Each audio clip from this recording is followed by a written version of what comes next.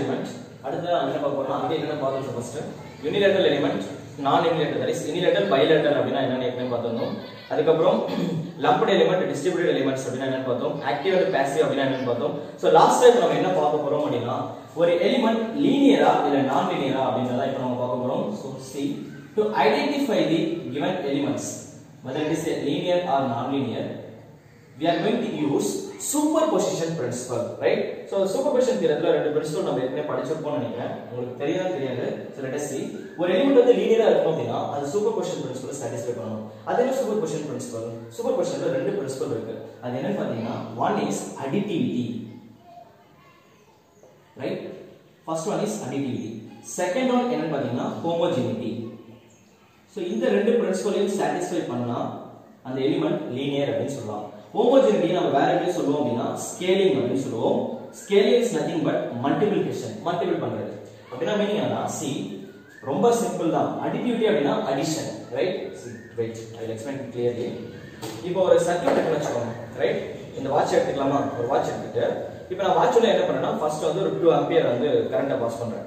அப்போ வாட்ச்ல வந்து திரும்ப என்ன ஆகுதுன்னா 5 வோல்டேஜ் டிராப் ஆயிருக்கு. திரும்ப நான் 3 ஆம்பியர் பாஸ் பண்றேன், 9 வோல்டேஜ் டிராப் ஆயிருக்கு, ரைட்? அப்ப என்ன ஆகும் அப்படினா இந்த ரெண்டு வோல்டேஜ் வந்து நீங்க ஆட் பண்ணனும். ஆட் பண்ணதுக்கு அப்புறம் செகண்ட் கேஸ் என்ன பண்ணனும் அப்படினா ஃபர்ஸ்ட் 2 ஆம்பியர் வந்து நம்ம பாஸ் பண்ணும்போது 5 வோல்டேஜ் வந்தது, 3 ஆம்பியர் பாஸ் பண்ணும்போது 9 வோல்டேஜ் வந்தது, ரைட்? அப்ப 9 ஐயும் 5 ஐயும் ஆட் பண்ணா மொத்தமா எவ்வளவு வரும்? 14 வோல்டேஜ் வந்திருக்கும். அதுக்கு நம்ம கரஸ்பாண்டா யார் கரண்ட பாஸ் பண்ணோம்? 2 ஆம்பியர் பாஸ் பண்ணோம், 3 ஆம்பியர் பாஸ் பண்ணோம். இப்போ தனித்தனியா பாஸ் பண்ணிட்டு அவுட்புட்ல மொத்தமா ஆட் பண்ணா 14 வோல்டேஜ் வந்திருக்கு. தனித்தனியா பாஸ் பண்ணதுக்கு பதிலா 2 + 3 மொத்த கரண்ட சேர்த்து 5 ஆம்பியரா பாஸ் பண்ணோம் அப்படினா திரும்ப நான் வோல்டேஜ் பார்க்கறேன், எனக்கு 10 வோல்டேஜ் தான் வந்திருக்கு. இந்த மாதிரி வந்தா அது நான் லீனியர், ரைட்? லீனியர் எலிமெண்ட்னா என்ன அப்படினா let me show you. ஒரு எலிமெண்ட் இருக்குன்னு வெச்சுக்கோங்க, ரைட்? ஒரு எலிமெண்ட் வழியா நம்ம ஒரு சோர்ஸ் வந்து பாஸ் பண்றோம், ரைட்? x ல ஒரு சிக்னல் பாஸ் பண்றோம்.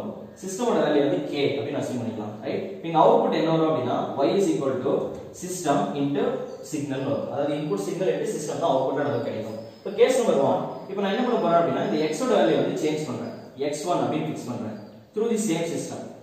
அப்ப அவுட்புட்ல என்ன வரும் அப்படினா y1 x1 into k, right? இத வந்து treat this one as a equation number 1. Second case x2 அப்படிங்கற ஒரு சிக்னலை நான் பாஸ் பண்ண போறேன் through the same system, k அப்படிங்கற சிஸ்டம் வழியா. அப்ப அவுட்புட்ல வேல்யூ என்ன வரும்னா y2 x2 into k ன்னு வரும். clear? now இப்போ இந்த ரெண்டு வேல்யூ ஆட் பண்ணுங்க. ஈக்குவேஷன் நம்பர் 1 ஐயும் 2 ஐயும் ஆட் பண்ணோம் அப்படினா the total output yt y1 y2. ரெண்டு ஈக்குவேஷனை ஆட் பண்ணீங்க அப்படினா what will you observe? இங்க என்ன வரும்? k into x1 plus x2 அப்படினு வந்துரும். கரெக்ட்டா? so what I have done here, ரெண்டு சிக்னலை தனித்தனியா பாஸ் பண்ணிருக்கேன். பாஸ் பண்ணிட்டு அவுட்புட்ல தனித்தனியா வந்த ரெஸ்பான்ஸை ஒண்ணா ஆட் பண்ணி வச்சிருக்கேன், ரைட்? சோ இப்போ நான் என்ன பண்ண போறேன் அப்படினா இதே ரெஸ்பான்ஸ் x1 plus x2 டைரக்ட்டா ஆட் பண்ணி இந்த சிஸ்டம் வழியா பாஸ் பண்ணும்போது வருதா இல்லையான்னு பார்க்கணும். that is called additivity principle. அதாவது ஃபர்ஸ்ட் வந்து அவுட்புட் ரெண்டு டிஃபரண்ட் சிக்னலுக்கு ஒரு அவுட்புட் வந்து ஆட் பண்றோம், அதாவது அடிஷன். செகண்ட் கேஸ் அவுட்புட்ல ஆட் பண்ணதுக்கு பதிலா இந்த ரெண்டு டிஃபரண்ட் சிக்னலையும் ஒரே டைம்ல இன்புட்ல ஆட் பண்ணி பாஸ் பண்ணா அவுட்புட் வேணும் அதுன்னு பார்க்க போறோம். Take the same system k. இப்போ இன்புட்ல x1 plus x2 that is our signal. இப்போ ரெண்டையும் பாஸ் பண்ணோம் அப்படினா now our output is going to be k times of என்ன வரும்? system into input. inputல என்ன வந்திருக்கு? x1 plus x2. clear? so that is equation number 4. now ரெண்டையும் observe பண்ணுங்க. இந்த ரெண்டு சிக்னலையும் தனித்தனியா பாஸ் பண்ணிட்டு எனக்கு அவுட்புட்ல அந்த டோட்டல் ரெஸ்பான்ஸும் ரெண்டு சிக்னலையும் ஒண்ணா பாஸ் பண்ணும்போது அவுட்புட்ல வர ரெஸ்பான்ஸும் சேம். இப்படி வந்தது அப்படினா it satisfies the principle of additivity. அந்த சிஸ்டம் வந்து என்ன சிஸ்டம் அப்படினா லீனியர் சிஸ்டம். similarly இதே சிஸ்டம் வந்து செகண்ட் இன்னொரு பிரின்சிபல் பார்த்தோம் இல்லையா, homogeneity. homogeneity என்ன? scaling, அதாவது மல்டிப்ளிகேஷன். அப்படினா மீனிங் என்ன? see let me take the same system. இப்போ சேம் சிஸ்டம்னா இது வந்து k, இன்புட்ல நம்ம பாஸ் பண்ண சிக்னல் x, அவுட்புட்ல வந்து நமக்கு என்ன வரும் அப்படினா y k into x. clear? இப்போ நாம என்ன பண்ண போறோம் அப்படினா ஸ்கேலிங் அப்படினா இன்புட்ல இந்த சிக்னல் இருக்கு இல்லையா, இப்போ இந்த சிக்னலை வந்து நான் 2 ஆல மல்டிப்ளை பண்றேன், 2x. இப்போ இந்த சிஸ்டம் வழியா நான் பாஸ் பண்றேன். அப்ப எனக்கு அவுட்புட் வந்து என்ன வருது அப்படினா let me call it as y1 k into இப்போ இன்புட்ல நாம என்ன கொடுத்திருக்கோம்? சிக்னல் வந்து 2 times of, அப்ப 2x into k ன்னு வரும். treat this one as a equation number 1. let me take the same system.